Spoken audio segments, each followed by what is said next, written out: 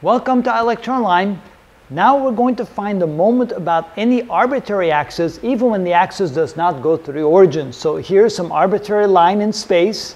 We have the x, y, and z axis. We have some point in space that is a distance r away from the origin. So here's the origin. And there's some force acting on it in any arbitrary direction. What is the moment of this force acting at that point about this axis right here?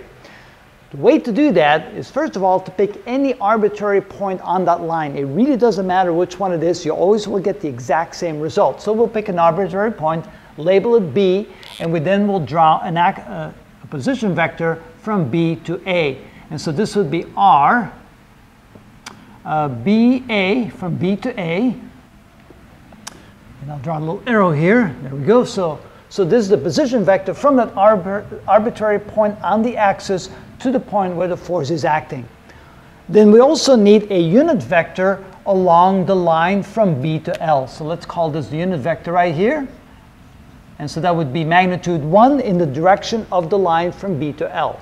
We can then say that the moment about the line from B to L, which is a nice representative way of saying along that arbitrary axis, we say that the moment from B to L is therefore equal to the unit vector along that axis multiplied via a scalar product times the position vector from that point to the point where the force is acting. So from RB to A multiplied via vector product with the force. And that will be the moment. Now, how do we express R from B to A?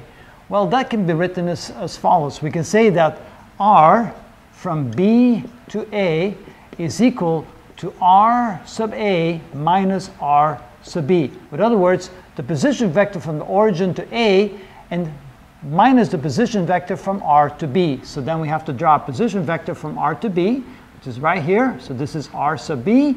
And now notice that R from A, R sub A minus R sub B should equal the vector from B to A. Let's see if that is correct. So first of all, if we draw a vector from the origin to A, and then we add the negative vector from R to B. So the negative vector would be the inverse vector, would be the upside down vector. Let me use the blue color like this. So this here would be considered the R of, that would be minus R sub B. That would be the inverse of vector RB. So if we add vector from here to there, so we'll call that vector R sub A. I'll relabel that vector right there. So this is called R sub A. This is called R sub B. This is called R minus R sub B because it's the inverse of R sub B. If we now add this vector to this vector, we will get this vector right here. And so that vector would be R minus the R sub A minus R sub B, which is the same as this vector right there. This is the exact same vector, just in a different location. So this does indeed check out. So that means we can write this expression as follows.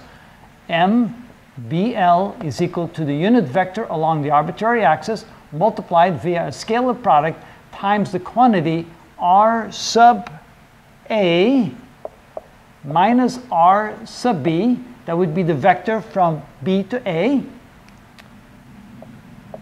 multiplied via a cross product or a vector product times the force acting at A.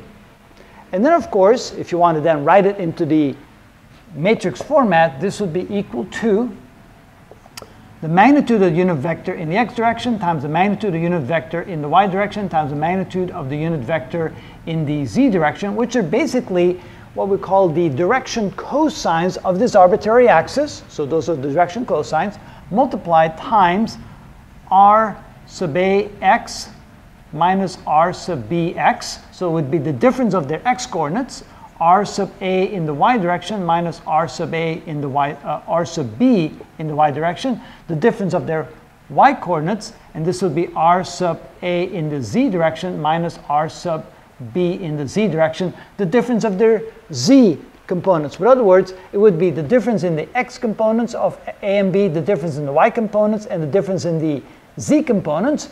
Those would be the three quantities right there. And then finally, the component of the force in the x direction, the component of the force in the y direction, and the component of the force in the z direction. And that is how you find the moment of a force acting on any arbitrary point about any arbitrary axis, even if the axis does not go to origin. And that's how we find that moment.